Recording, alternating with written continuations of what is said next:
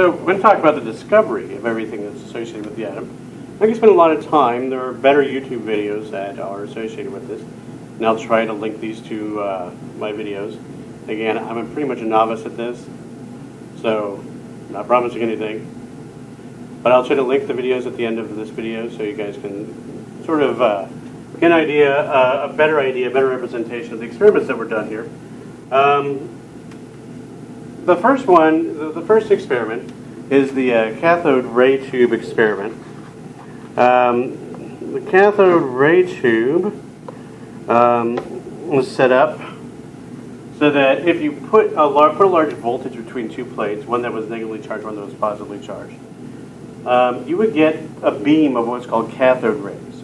Okay, and the cathode rays would come off, and they would aim towards this little hole, towards this little positive thing, and some of them would pass through this hole, and then go through, and then hit on this bank of phosphor. And whenever they hit that, it would make a little flash. And what they noticed is that if you applied a magnetic field around this thing, you could deflect, whether it increased the positive, would attract the electrons one way, or increase the negative, it would deflect them that direction. Okay?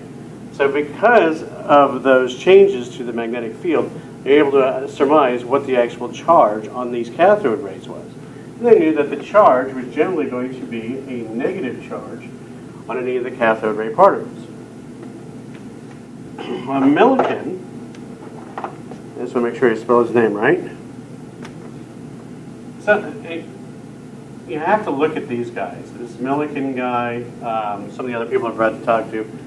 His experiment for this time, remember this is the late 1800s, when he thought of this experiment, this is before computers and everything else, figured out, I'm going to figure out the mass of an electron, or the mass of these cathode particles. And what he did is he took an atomizer and he vaporized some oil into a fine mist up here, okay? And as this mist was floating around, he applied a charge to two plates. And the oil vapor would then drip down through the hole that's there. And by varying the amount of charges there and observing the rate of descent of the electrons, if he had changed the charge, the descent would change as well. By making these changes, he was able to use mathematically formulas in order to determine the mass of an electron.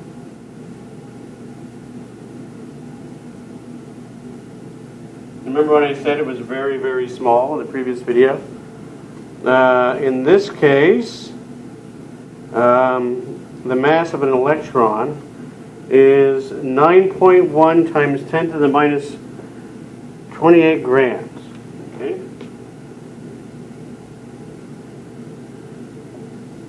All right, and that was the mass of an electron. And he was also able to determine what the charge of an electron was, which was already theorized in the area. I mean, they had a pretty good idea of electricity at this point, but they didn't know the mass of an electron. So that's why this one is actually pretty important. Okay? All right. I'm going to pause this and we'll talk a little bit about the next one.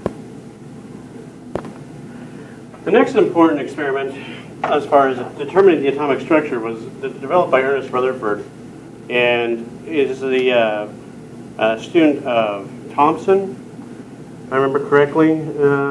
Yep. Thomson was this guy's mentor, Rutherford's mentor. And Thomson's idea, he came to the idea that the atoms, they're spherical in shape, but that sphere itself, it's a big blob of floating positive, negative charges. And, well, not really big, it's a really, really, really small blob of positive and negative charges floating around depending upon the element that's there. So Rutherford was out, I got to prove my mentor right, so what I'm going to do is I'm going to make a box. And this box has alpha particles, because we just started learning about radiation at this point. And these alpha particles, what we'll do is we'll shoot them through a gold foil, and if the gold foil is made up of that sea of blob elements, and it should be, that's what his idea was, then we should see nothing but results right here, as this stuff shoots right through the gold foil. And sure enough, as these things penetrated the gold foil, most of them would come by, and most of the phosphor hits, and that means every time it hits, you see a little flash of light. That was a graduate student's job, was to sit there and count the flashes of light. Fun job, right? So as these things come through, they hit the gold foil. They would come through and hit that gold. They would come through and hit the phosphor paper. They count the number of hits that they got. So Rutherford was like, "Aha! I'm right. My mentor was right." And wait a minute. What they noticed is that over here on the phosphor paper, they started noticing that there were other hits. And as they repeated the experiment, they took this phosphor paper and they wrapped it around the entire thing, and they noticed that there were hits all around behind the box. Okay? This doesn't make any sense, because the alpha particle is a pretty sizable particle. And he likened this thing to saying, well, if I have a 15 caliber bullet, and I shoot it at some toilet paper, and the bullet hits the toilet paper and then bounce straight back. Because this gold foil is pretty thin, these alpha particles are moving pretty fast, everything should just pass right through. So Rutherford looked at this and he said, well, I think my mentor's wrong. This is in the case where, in science, you can't look at it and say, well, these are the expected results. These are the expected results, but they're not the actual results. Because what happened was Rutherford looked at this and said, wait a minute, we've done something goofy. All right? Even though this would disprove his mentor's idea, the idea here is to say, look, we've got something that is important. Something has changed. We have to look at this change and incorporate it into science. Okay, that's the scientific method. There are people out there in science right now who look at this and they say, no, my idea is right, and regardless of whatever's out there, your idea is wrong, regardless of the fact that it's being completely disproven by this experiment. Okay? When you're in science, you got to check that ego at the door. And I know it's hard because a lot of us are smart, we're PhDs, that means we're geniuses, right? So as a genius, you get an ego that's associated with it. But here in science, whenever you run an experiment, you have to look at what the experiment says and figure out what exactly is going on. A curious mind is a lot better than an egotistical mind. Rutherford had a curious mind. All right? And what they were able to do is say, aha, this experiment has proven that the structure of an atom is a little bit more complex than what we thought. Most of it's coming through. So what they said was, since most of it's coming through, most of the atom's sphere, most of the sphere, 99% empty space. Well, there's a little bit that's in there that's deflecting these alpha particles. And that little bit that's in there that's deflecting the alpha particles has to be something that's got mass and something that resists this type of penetrating change by the alpha particles. Turns out what they found was the nucleus. The nucleus of an atom, okay, is where all the mass is kept. But this means that if you compare the size of the atom and the mass of the atom, the density of the nucleus is incredibly high compared to the rest of the atom, right? Because that's where all the mass is contained.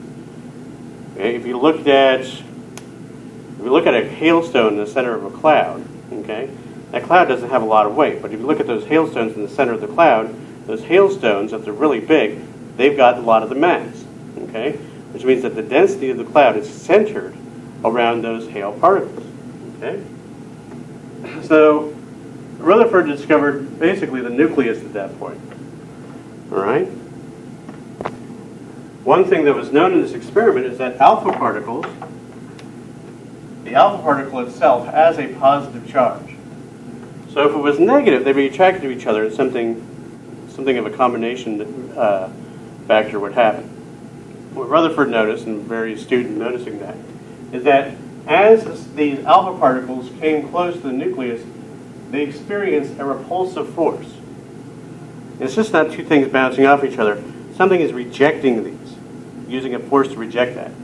And since these are positive, it made sense that the nucleus itself was positive, or had some positive charges. And as it turns out, what Rutherford discovered was the proton. Okay? In a similar experiment, Chadwick, who lived in England, I don't know why I said that, but he's English. He'd do more if he didn't stop for tea all the time. What he did is he took alpha particles, and he would bombard his sheet of metal with the alpha particles. And what he was noticing is that he was detecting radiation that was impervious to charge. So you would notice that as the detection of radiation would come through, the alpha particles would not pass through the metal, but there would be beams of energy that would come through that would not be deflected by the positive and minus charge. Another thing that he noticed was that these beams had mass associated with them. So since they had mass and they were not weight, these beams of energy that were not deflected by charge had to be something that was massive and had no charge. So Chadwick discovered a neutron. Okay? So that's how we discovered all of the atoms. I will link to these hopefully in a video if I can figure out how these interwebs work.